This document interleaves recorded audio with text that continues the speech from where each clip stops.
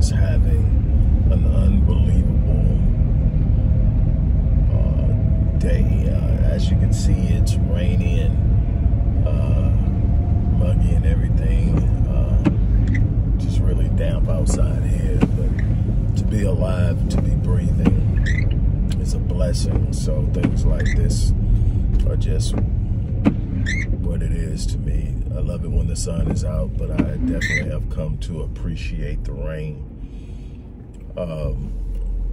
Before I get started, I want to remind you guys that we are in need of your support. We have been doing work in the community now for decades, literally. It's crazy when I say that. One part of me knows I'm 55. The other part of me still wants to believe I'm 30. But I've been doing this stuff for 30 plus years, 35 years and some change. I've been on this journey for even longer, reading and studying all the way back to the 11th grade when I discovered Frances Cress Welsing, defending her Cress theory of color confrontation on Phil Donahue, the Donahue Show, 1985. And I haven't looked back since as far as psychology is concerned. I've made some major breakthroughs, discoveries, created some things, developed some hypotheses and theories along the way, and have done a great deal to help a lot of people because she inspired me. The Odyssey Project has a research arm that is the result of that. It has a think tank that's the result of that. It has programs developed by yours truly, like Black Men Lead, Music is Life, the Black Empowerment Initiative, and many more. We have wraparound services for mental health, domestic violence, and more. We help young Black males who are caught up in the system and are being mishandled, and so much more. I have advocated for young children, predominantly young Black males who have been disproportionately referred to special education designations, and so much more. Every day there's something that's coming into my email box and landing on my desk of people in the community that need our services. And I consistently go all in. And I have a life, I live a life, I run a life, I run a business. So I do everything I can to make this happen. And I have for officially nearly 20 years officially with this particular organization. Basically funded it. I've had some help from my partner and my ace and my co-host, Dr. Michael Blanchard. He's been consistent. There have been some other people who have given along the way. But when you count what it takes, just think about what I just named and think about how much that might cost. And think about the fact that I'm still waiting to hit the $20,000 mark in 20 years of donations. And it lets you know how we are as a people. Now, we flood the non-industrial, we flood the nonprofit industrial complex. They show up, they have a lot of money, they push things, they give you the exposure, they make it shiny, they make it flashy, they make it sound good. Black Lives Matter raped the hell out of us. And we gave like it was crazy. We walked around with their signs. We didn't just give, we promoted it. We blew it up. We made it bigger than it initially was. The whole time, people like Darren Seals, Nyota Ura, which were feeding me information, and I'm yelling from the top of my lungs, this isn't what y'all think it is. They are literally disrupting a social movement. They are literally pulling the linchpins from this social movement, and it's going to fall apart because they are there for that purpose. And then we financed it. This is what I was talking about in the early video, when we have a tendency to finance our own demise and then underfund our progression. That's a problem. So again, I'm sitting up and I'm saying we need to do better. So I am challenging anyone who believes, and here's my thing. I don't know about you, but my time is valuable. outside of my mind, my time is my most valuable asset. And where I invested, how I invested matters. And I'm not going to spend a whole bunch of my time anywhere where there isn't something that I see value in. So I'm assuming if you're consistently here and you're following me, you see the value. So I'm asking you now that I need that value to be reflected in support.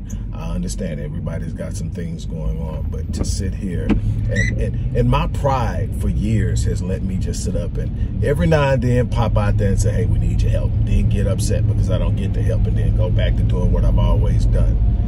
I'm not going to back off. If you don't give, you don't give, but I'm not going to back off, and I'm not going to feel bad for asking for help. I've been going hard in the paint for 30 plus years.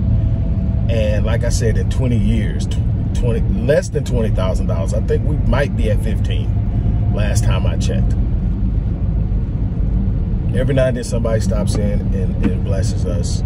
We had one real nice, generous donation a couple of years ago, a couple of thousand. Other than that, Dr. Blanchard has helped along the way. And the rest of it is guess who. So, yeah, I think I have the right to sit up and say, hey, look, I need your help. Whether you give it or not is absolutely 100% up to you. Nobody owes me anything. But I believe when I'm giving to something other than myself and I'm doing it 100%, I have a right to ask. So I'm asking, show some love, show some support. The way that you can give is in the description box. You can either go in, click the link, and give that way, or you can give through the organization's Cash App handle. You determine what way works best for you. Now, moving on. Obviously, this morning I stopped in and I talked to you about the senseless killing of Takeoff, one of the Migos in Houston, here in Houston, which definitely doesn't make it better. And there are a lot of things going on that obviously I'm not going to talk about because of who's involved. I want to wait to see how this plays out. But what I can tell you is this is a microcosm of a much bigger issue that I have been trumpeting, my God, for almost 20 years now. Some years ago, I decided I wanted to address the African-American adolescent and young adult male violence issue. I also wanted to effectively challenge the black-on-black crime narrative. And my result was the discovery of just how powerful socialization is in the development of black boys. Now, anyone who studies psychology or sociology understands socialization as a tool for developing children. It is vital. But racial socialization for black kids is immensely important, and it has a seemingly even more intensive impact on black boys because black boys are targeted earlier in life than black women. Black women catch the back end of things because of our failure to black boys. Black boys are targeted as early as 4 or 5 years old in the educational system, in negligence in the home, in poor home culture, in poor socialization and development, and leaving them with a poor sense of identity. Now, in gaining an understanding of that, I also gained an understanding of how this narrative of black-on-black crime is used. And the reason I call it a myth, people say, you telling me black people aren't killing black people? Absolutely. But I can tell you that 84% of all white homicides are committed by a white person. We tend to commit acts of violence, which tend to be emotionally charged events around people we know. So if you're in an enclave, if you're in a group, you're going to normally have violent outbursts, fights, stabbings and shootings and everything in between around people you know. So the chances are you're going to be assaulted by somebody from your own race group, unless there are some, distinct and insinuating circumstances. But as a rule, a large portion of homicides and violence are going to be committed by the people who look like you. Now, granted, ours is higher than 84%, but that can be also directly linked to the poverty influence. Poverty increases violence. It simply does. That's, again, sociology 101. The reason I call it a myth is it's never discussed outside of the spectrum of black violence. We're not going to look at Asian on Asian violence, white on white violence, Latino on Latino violence. All of that exists at a very high rate in groups because it's proximal. But we don't ever hear any of that. Why? Because we want the narrative to sound like there's some unique, distinct and inherent violent nature among black males. Thus, the natural fear of white police officers when dealing with a black male. There's something inherently violent and supernaturally strong about a black male. They are built to kill. This is an image that's being perpetuated alongside an image of an uncontrollable, emotionally charged, emotionally unstable black male. And so what we are looking at is we're having a deck stacked against us in a way that you can't possibly imagine. And we're expecting our young black males to be able to navigate this, not only navigate it, but then perform at a level that's acceptable to the group so that they can be received by the group and praised by the group. The problem is they haven't been prepared by the group. Now, I told you when I wrote my 16th book, I had told you years before that through lectures and speeches and articles and a bunch of other things, but in the miseducation of black youth in America, I think 2014, I told you that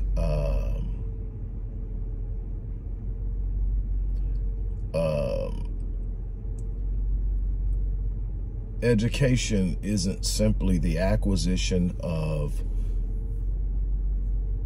academic skills. It was the holistic preparation and empowerment of our youth to be able to go out as adults and not only compete in a world that's inherently hostile towards them, but win. And what we have is a situation in which we aren't preparing them. We aren't preparing them. We aren't social. When you socialize the child, every child is socialized. That's how they go out and they're pro-social and they're productive. You tell them what they're not supposed to do, what they are supposed to do. You let them know who they are. You're smart. You're beautiful. You're handsome. All the things that are going to give them a positive self-image, build strong self-esteem, strong self-confidence. But when it comes to blacks, there has to be a second level of socialization we call racial socialization. What is that?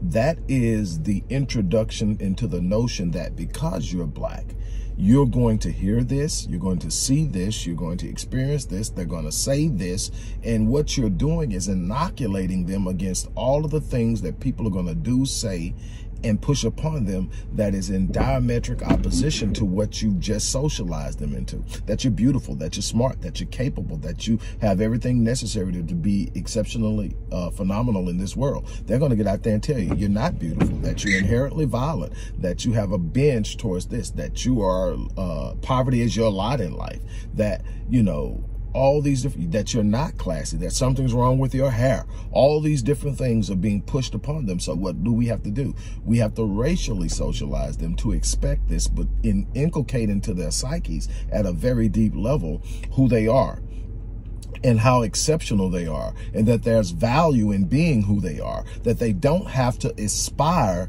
to be anything other than who they are, because that in itself is phenomenal. That's what racial socialization is. We don't have that for boys.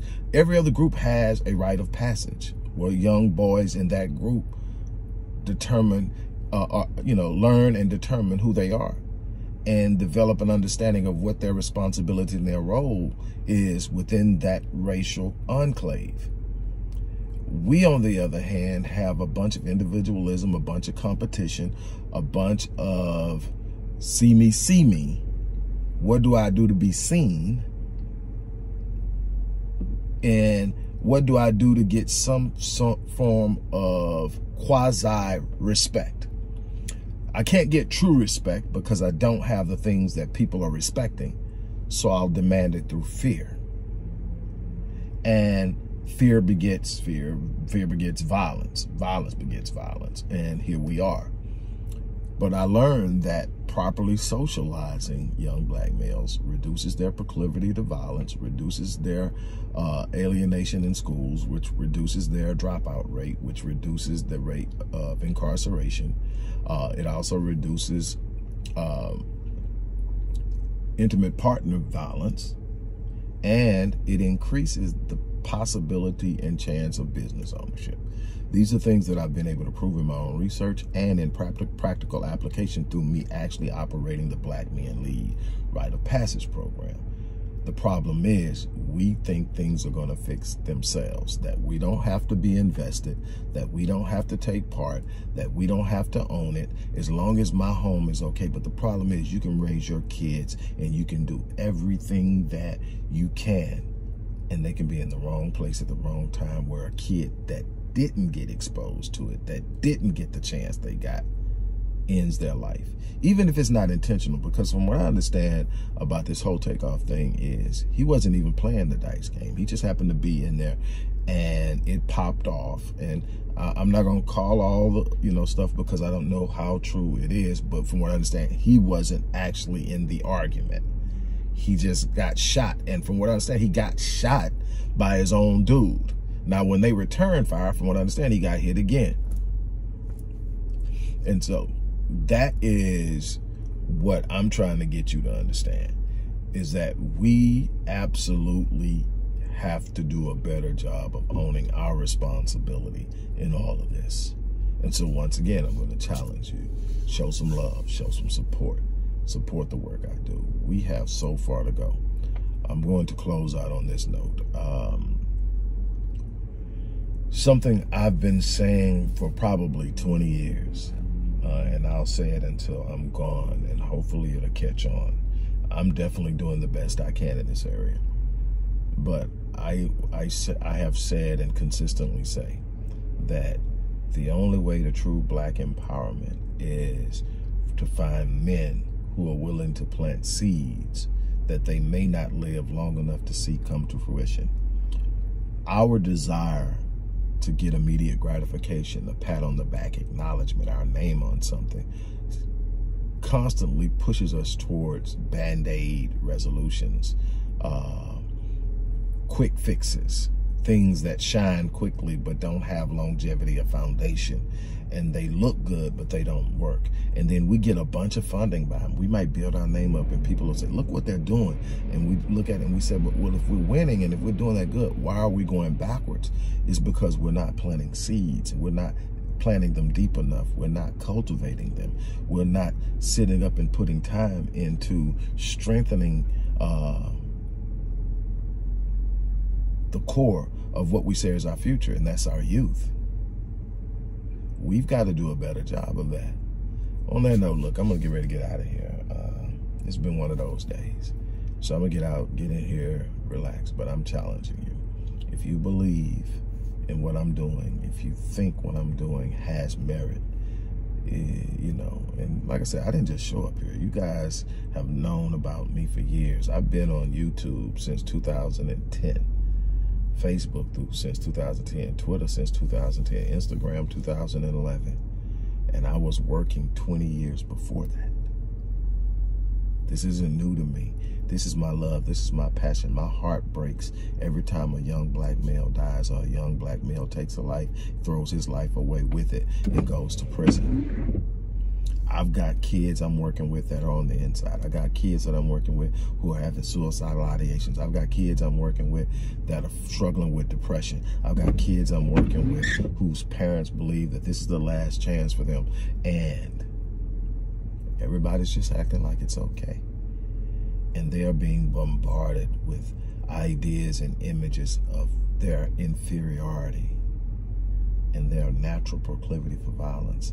And there's very little to oppose it, to counter it, to refute it. That's our responsibility. You can stand with me or not, you can support me or not, but I'm telling you, I'm going to go all in until there's nothing left. Somebody has to do it. And I'm not saying I'm the only one, because I'm not. I got brothers I know that are out there doing it just like I'm doing it, but they having the same frustrations. It's not shiny enough. It doesn't have enough. The thing is, you got to have money to get money. You got to have money behind you, making you look big, putting all the... I'm not here for the song and dance. I'm out there boots on the ground. I'm the one putting in the research. I'm the one that's sitting up. And Dr. Blanchard has said for, man, since 2012, he said, unfortunately, Doc, I don't think they're going to know who you are until you're gone. I don't think they're going to develop an appreciation of you until you're gone. And you know what I told him? I'm good with that. I'm 100% good with that. I'm writing a legacy. I don't need the pats on the back. My ego is good. I don't need anybody to stroke it. I don't need anybody to tell me who I am. I've been working on who I am my entire life. I know who I am. Now, what I could use is some people who want to walk this thing with me in your lane. Some people want to be boots on the ground. Other people are not, that's not your thing. But everybody can show some love some kind of way. On that note, look, I'm going to get out of here, get in here, do my own little version of unwinding. And then I'm going to catch up with you guys a little later. You guys take care, and I'm out of here.